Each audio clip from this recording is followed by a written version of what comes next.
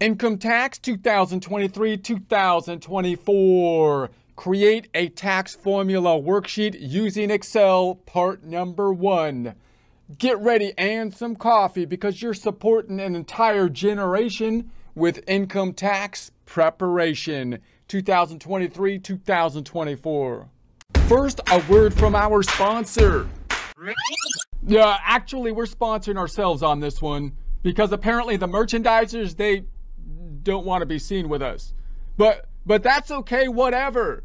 Because our merchandise is better than their stupid stuff anyways. Like our Crunching Numbers is my cardio product line. Now, I'm not saying that subscribing to this channel, crunching numbers with us, will make you thin, fit, and healthy or anything. However, it does seem like it worked for her. Just saying. So, subscribe, hit the bell thing, and buy some merchandise so you can make the world a better place by sharing your accounting instruction exercise routine. If you would like a commercial-free experience, consider subscribing to our website at accountinginstruction.com or accountinginstruction.thinkific.com. Here we are in Excel. If you don't have access to this workbook, that's okay because we'll basically build this from a blank worksheet. If you do have access to this workbook, though, there's currently 3 tabs down below. We've got 2 green tabs with an E in front of it. That's going to be our example, in essence, the end result. And then the blue tab with a P in front, that's where we're going to be doing our practice problem, building our Excel worksheet. Let's take a look at one of these example tabs to get an idea of where we will be going.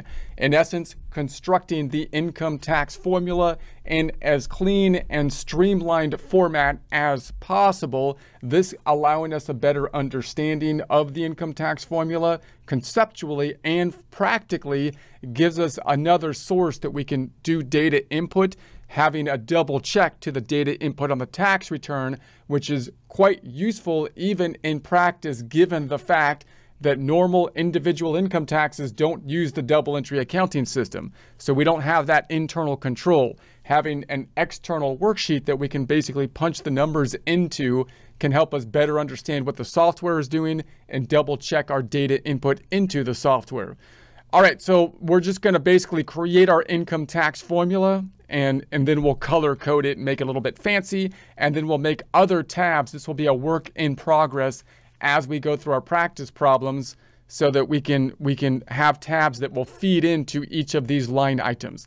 Let's go back to the first tab, our practice tab, and let's just look at a tax software. Now, if you don't have access to the tax software, that's okay. You can look at the same form in the form at the IRS website, irs.gov, irs.gov.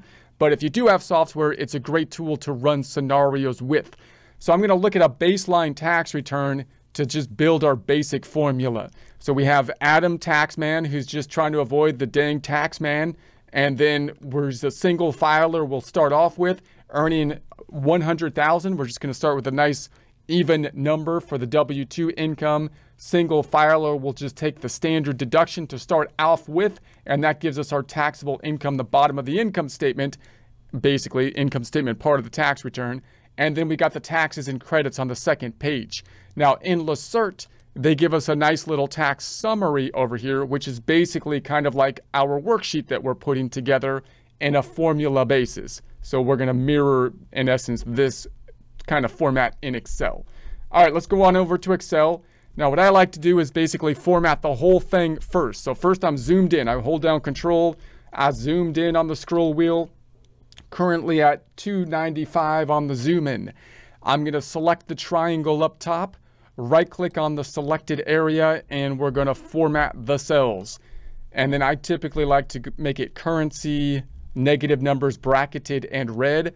Don't want the dollar signs because they just cloud things up. We don't really need the pennies, the decimals, so I usually remove them because we round things typically for taxes.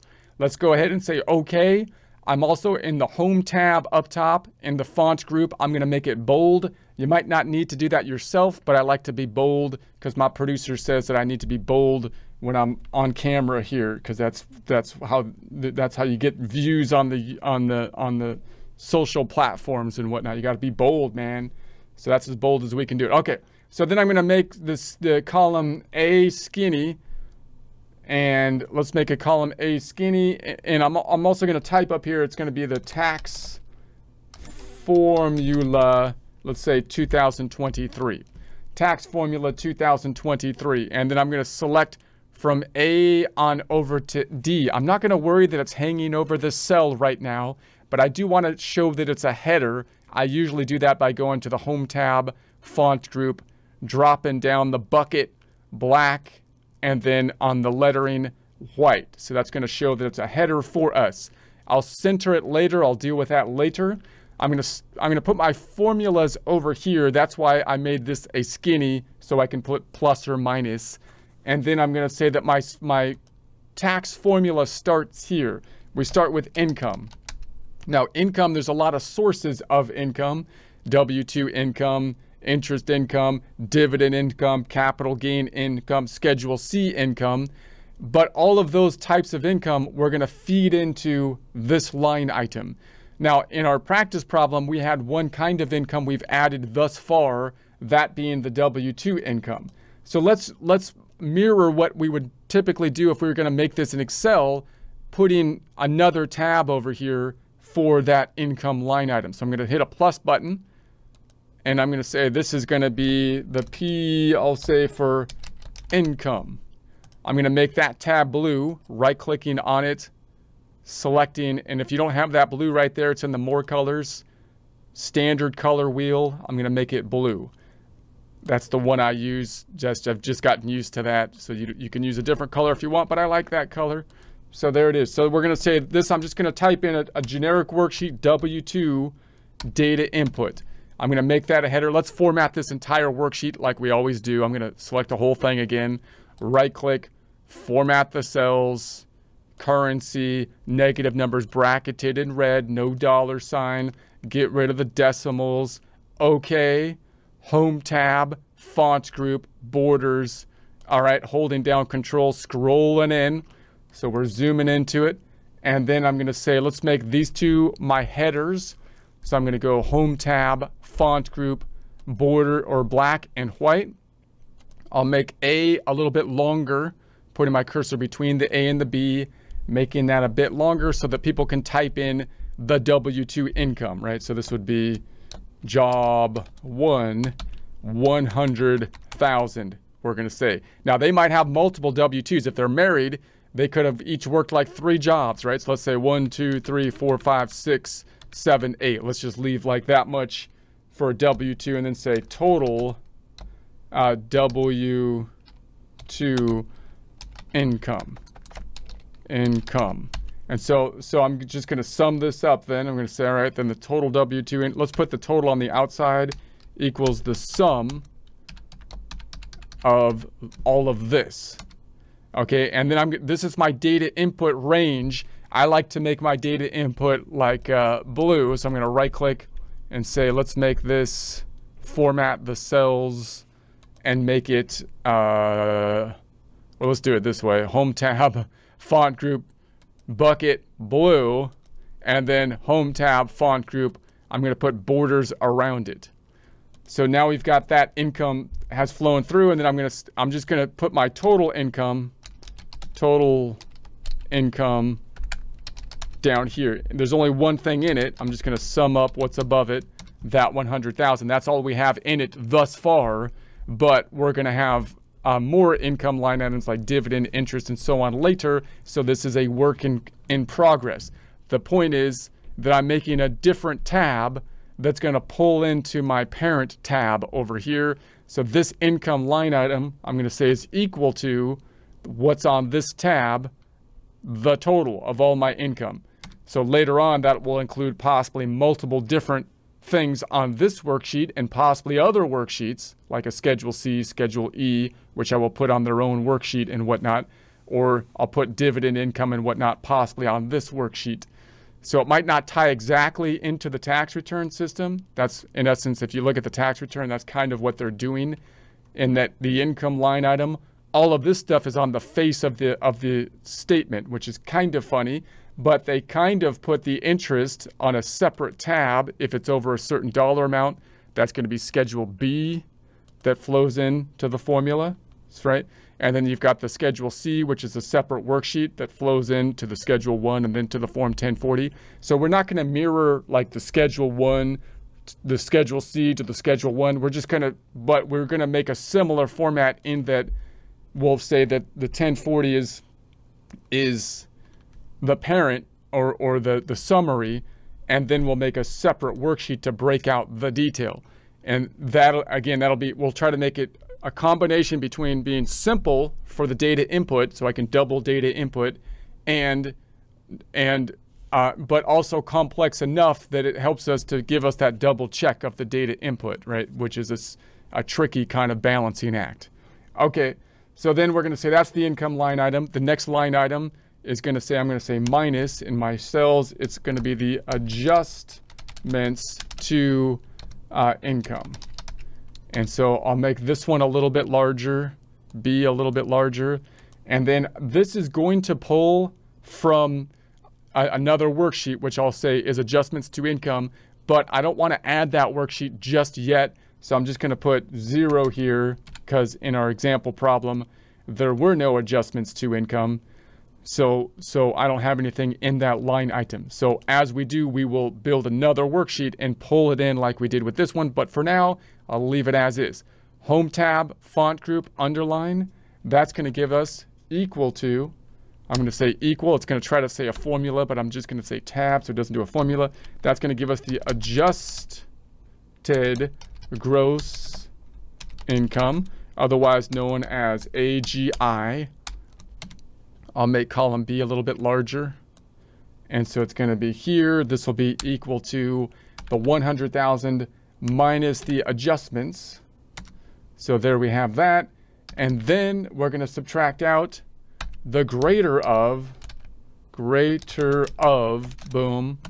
So by the way, where are we at in our, here, we're right here. So now we have the adjusted gross income. We had the adjustments to income up top. Did I name it the same?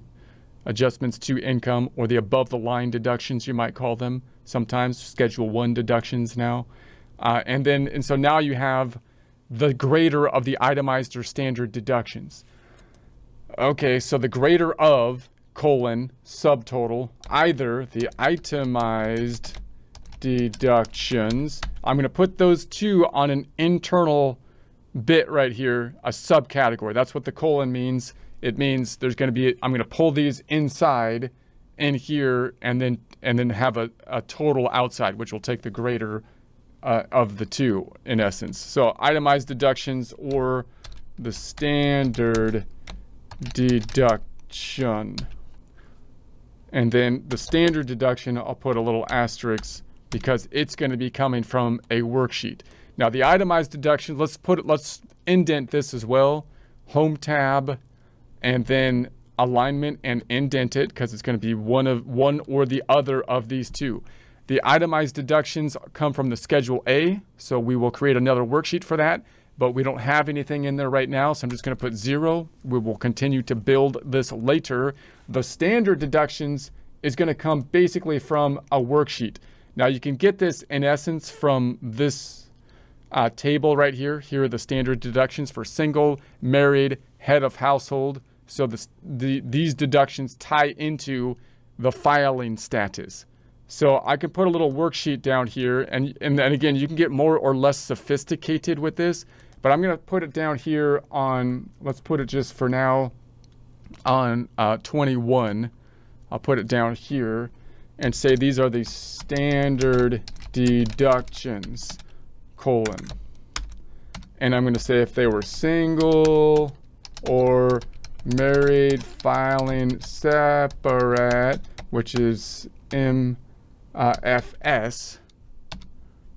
that's the shorthand for married filing separate, then let's put that over. Could I make this a little bit wider?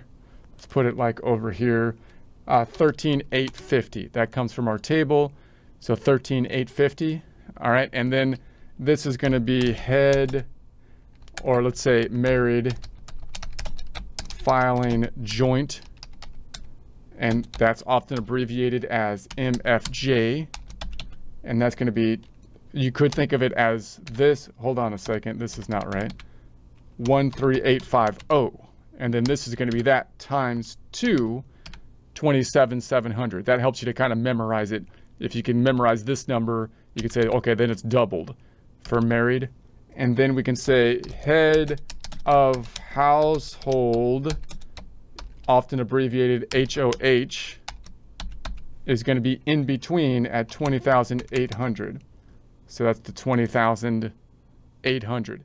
Now, if you're filing a 1040 SR, they have these added brackets down here for single, married. So if certain conditions are met, which we'll talk about later, but I'll try to put a little thing in here. So if they say over 65 or blind I'll put this up top, married filing joint and single or head of household, then you have another 1850 and 1500 per person that's over 65 if married filing joint or blind. We'll get into that basically later, but that's our little worksheet. So I'm going to put this, let's make this black and white, home tab, font group.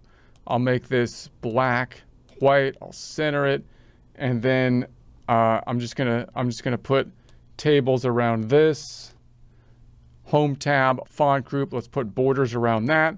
Let's make this black and white, home tab, font group, black, white. There we have it. So that means that when I look at the standard deduction, I'm going to change this based on the table. Now, we can try to automate this. You could say, well, if it's single, it'll populate automatically. But I kind of like the physical necessity of saying equals and then going down here and saying, okay, what's going on here? It's the single status. That helps you to determine, that's helping me determine, okay, it's a single filer. That's why it's at the 13,850. And that ties out into our worksheet here where it's the 13,850. So then when we say, okay, well, which one is it going to take between these two? We want to take the larger of the itemized or this one. So this will be a data input in here, and this will be a formula. This is a formula we can use called max, meaning take the biggest one. That's what that formula means. Pretty basic formula, but sometimes it's hard to remember because it's not used as often. But take the max of those two. And so it takes the 13,850 in this case. I should probably pull that down here and then say this is going to be, so then, and I could just say this is the greater of, let's say, just say greater of, and then I'll indent that 2 times, home tab, alignment, indent that 2 times, just so we have a subtotal, pulled it inside, and then we pulled basically the result down here, which is taking the greater of these two. So that's going to give us then that's going to be equal to then, oh man, it did a formula, enter. And then that's going to give us our taxable income. So taxable income, which is going to be equal to the 100,000 minus the greater of the itemized or standard deductions. So that's the 86,150, which ties into the 86,150 here. So that's the bottom of like the income statement, which we usually do our data input and are focused on with our data input side of things. The second half of the calculation is the tax. So we'll go back on over and say, okay, let's say we're going to take that times, in essence, I'm going to say times with an X, times the tax rate. Let's call this the average tax rate. Now notice we don't actually multiply times an average tax rate. What we do is we apply those tax brackets. So I'm going to back into this number. I'm going to let the software now do the calculation. So I'm going to say this equals the tax before credits and other taxes. So that I'm going to let the software do that calculation. Let's look at the formula this time. So we're down here, total credits. This is This is standard deduction, larger, taxable income, tax before credits. So that's going to be the 14,266. So I'm going to say, all right, I'll let it do the calculation, 14,266. Now, once I have that, I can back into the average tax rate. So I'm going to say, okay, what's the average tax rate? Well, that's the 14,266 divided by the taxable income, making that a percent. Home tab, number group, percentify to recognize. And if I pull back on over here, that's going to give us the 16.6. Let's add a decimal so we can see it. Add a decimal, home tab, 16.6, right? And then after that, we've got, I'm going to say minus other, whoop, that's not right. Other credits. So now we've got basically the below the line credits. I'm just going to put a 0 in here for now. We'll talk about the credits, more credits later. So we'll add more worksheets to feed into that line item later. And then we've got other, I'm not going to underline it yet, home tab, underline, plus this should be tax before credits and other taxes, and then minus other credits plus other taxes. I've kind of mixed up my capitals and non-capitals here. Other taxes, and that would be like self-employment tax. We'll talk more about that later. And then I'm going to put an underline here and say that's going to give us equal to, enter our total tax. So the total tax is going to be equal to this tax, that's the tax that we owe, and then credits will reduce that. So credits are good because it's going to reduce the tax that we owe.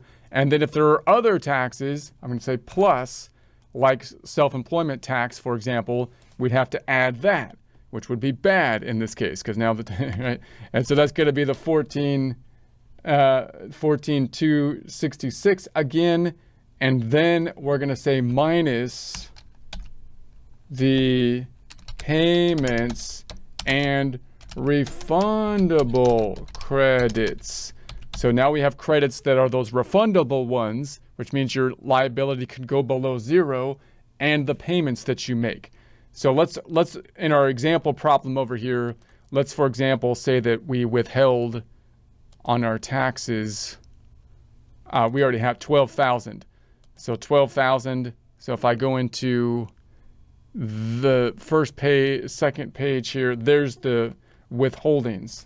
So I could add another worksheet called payments, right? So we could say, okay, let's go over here and say we see that in our worksheet. So I'll add another one, and this is going to be our, pulling that to the right, our payments and credits. I'm going to make that one blue, right click, formatting it to make it blue. And then I'll select the whole thing again, right click, format. We're going to make it currency, negative numbers bracketed and red, no $sign, no decimals. And then OK, home tab, font group, bold, hold down control, scroll in. So I'm going to label this one up top. I'm just going to give it a name, payments and refundable credits, which is going to feed into that line item. So I'm going to make A a little bit larger, and then I'll select from A to C, make that a header by going to the home tab, fonts group, black and white. And then I'm going to put the most basic kind of payment, which is a W-2. W-2 with withholding. And so I'm going to make that black and white, home tab, font group, black, white. Now we could have multiple W-2s again. So you could have a married couple, they could have 3 jobs each, right? 1, 2, 3, 4, 5, 6, 7, 8, right? So I'll put the total down here, total W-2 withholding. and say this was job 1, 12,000. And I'm going to sum that up over here equals the sum of this. I'll make this my data input, selecting this area, home tab, font group. I'll make it borders, drop down on the bucket, make it blue. And so there it is. And that's going to give us our, I'll put it right down here, total payments and credits. And I'll just sum up the outer column. There's only one number in it right now, but we'll add more to it later. And then I go back to my first tab, and I'm going to say this is going to feed in from this number right here. So there's our 12,000. And so then if I go back on over to my tax formula, that's going to finally give us equal to the tax due, or I'm going to put brackets around it, refund, because a negative number would be a refund. It's going to be a positive number in this case, so we still owe taxes. Now note, you could also have penalties. So we'll talk about, penalties the software might try to calculate later. But that's the general idea. So we get to here, there's the 12, there's the 2308, and then there's a $43 penalty. So if I put the penalty of 43 of penalty, and then say, okay, now it's at this plus that, 2309. So 2309, okay. And let's check the spelling, because I think I misspelled that penalty. And single, I misspelled it, okay. All right, so that's the general outline. So we're running kind of long, so I'll stop it here. Next time we'll make it a little bit more fancy, adding some colors to it. But that's and then of course, as we have more complexity in the return, we will add more schedules to the right that will feed into this income tax formula.